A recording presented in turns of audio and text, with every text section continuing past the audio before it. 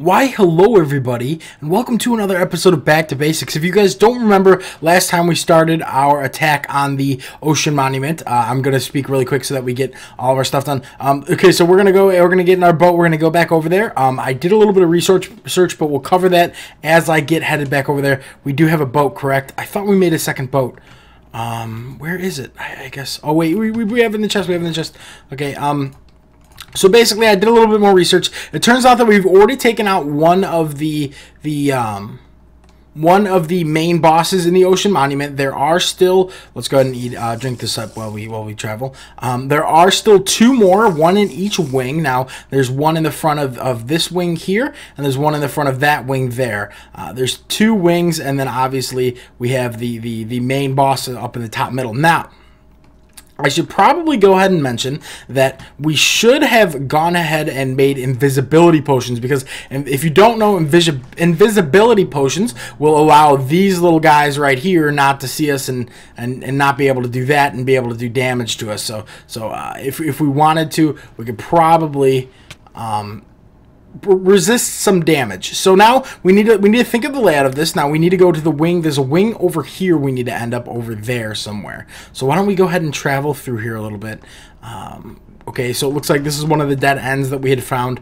We do need to, but we need to make it up. We got to keep in mind exactly which way we're going and which way we need to head. Now there was, holy crap, there are a lot of enemies in this room. Okay, that still is scary. I don't really care who you are. That is freaky. Now, like I said, those guys would stop doing damage to us if we had an invisibility potion, and I'm hoping that we'll be able to rough it, though. We'll have to keep an eye on our times. Remember, let's go ahead and pop these guys out and put another potion of night vision, another potion of water breathing right into our hotbar, just so we know. Okay, so this is the way we're supposed to go. Remember, obviously, if you hit them while those spikes are out, you're going to get hurt.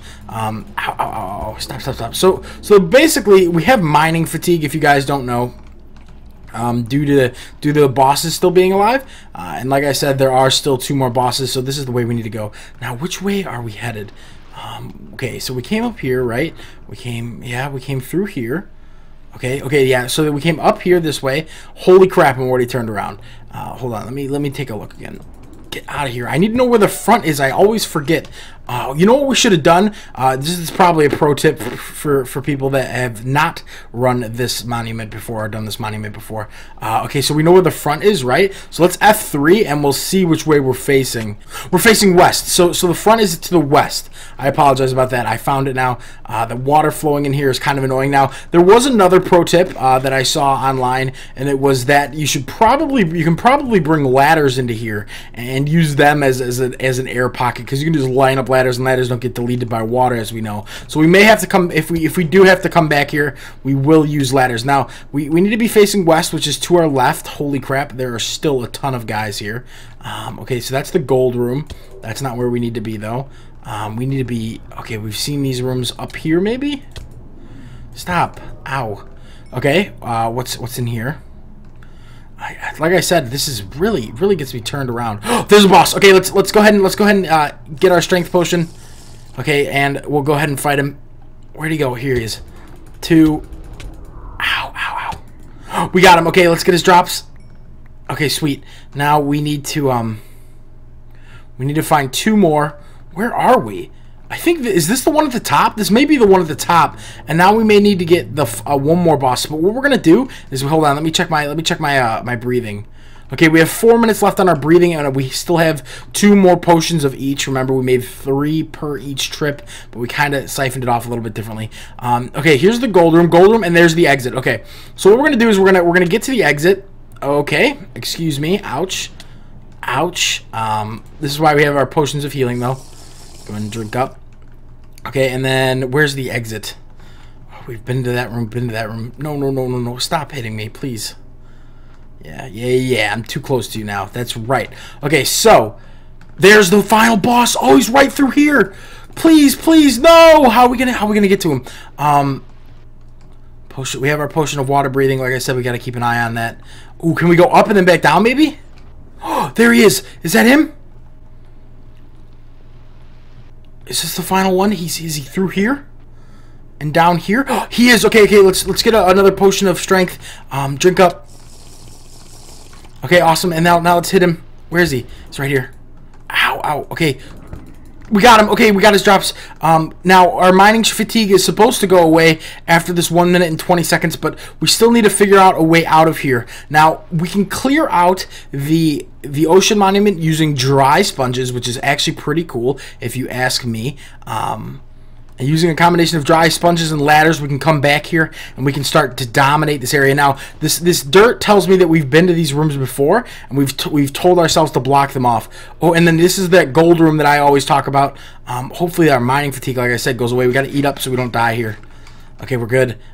Is this the gold room that there should be an exit to? Oh, there's the front door. Okay, well, let's get out to the front door and let's swim up. Remember, we've killed 3 bosses. I'm not sure if more will spawn. No, no, no. It's because there's so many guys in here now. Oh no. Okay, okay. We need a potion of instant healing. We need a potion of instant healing. Please, please, please. Okay, we got one. Okay, another potion of instant health. Please, please, please. Okay, we're good. We're good. Okay, and now let's go ahead and get our no more potions of night water breathing yet, right? No, we still have another 2 minutes. We should be able to get to the front door by then. Let's go ahead and keep moving through here. Yeah, that's right. Okay. Get away, get away. Okay, let's go ahead and try to get to the surface here. Okay. Come on. Ow, ow, ow. Remember, like I said, we can have potions of invisibility here. I don't see any more boss tails like coming through the walls down here. That's something that we needed to keep an eye out for as well. These guys attack squid, which is pretty cool because I hate squid, but these guys seem like something I don't like even more. Now, let's go ahead and we'll go ahead and chill out around here for a little bit, and we'll see if that mining fatigue goes away, because that means that we have officially beaten all the bosses in here. Okay, so there is no more mining fatigue. Let's go ahead and go underwater here and see how close we can get, or if we can get close at all, and mine any of this. So let's go. Oh wow! Do you see how fast we did that now? Okay, and we don't have mining fatigue, right?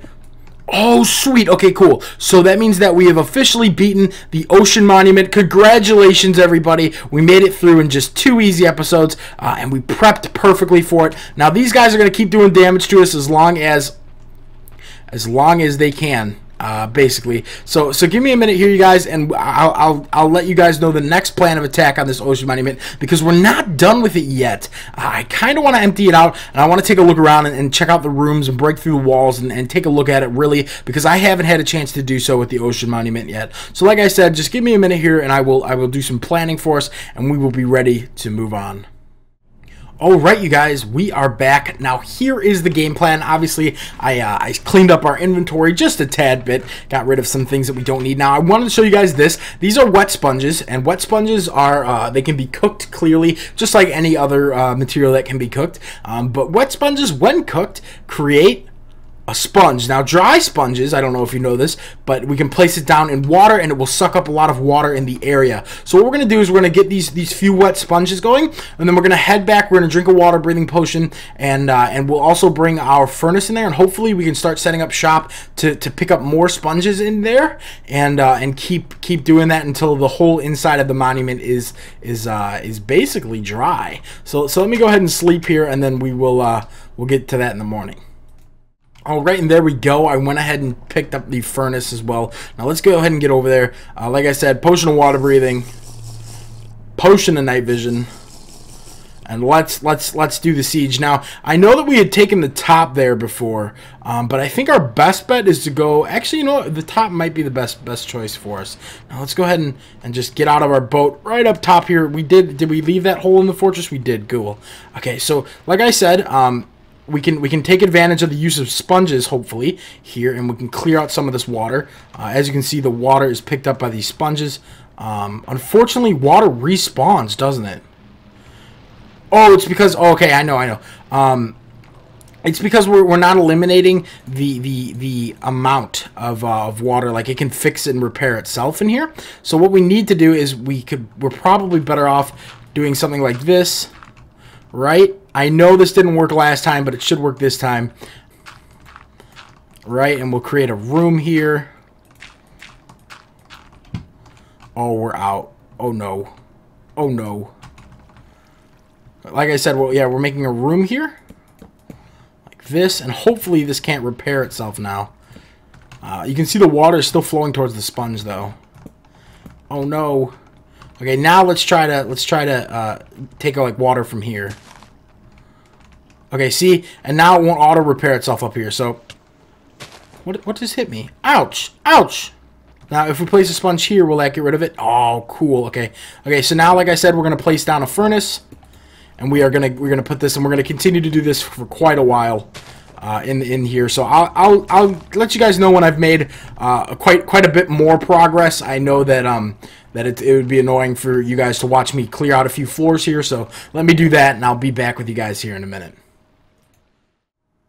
Alright, and we are back, you guys. As you can see, I've cleared out quite a bit of the rooms now. I figured I'd go ahead and show you quite a little bit of it. So this is the top.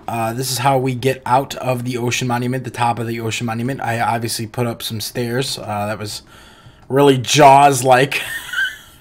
Anyway, so yeah, these are our ladders. I had limited resources, obviously, to do so. Oh yeah, and I have a potion of night vision. I saved one while I was working. I knew I was going to want to, so that you guys can actually kind of see a little bit more while we're down in here and I'm showing off this kind of stuff. Because these lights, they give off light, but not too much. So yeah, like I was saying, I was taking the wet sponges. I was laying down wet sponges or dry sponges and picking up a bunch of water. I'm trying to think of places like that we can go so I can show you some cool stuff. Oh yeah, I wanted to show you actually first this room.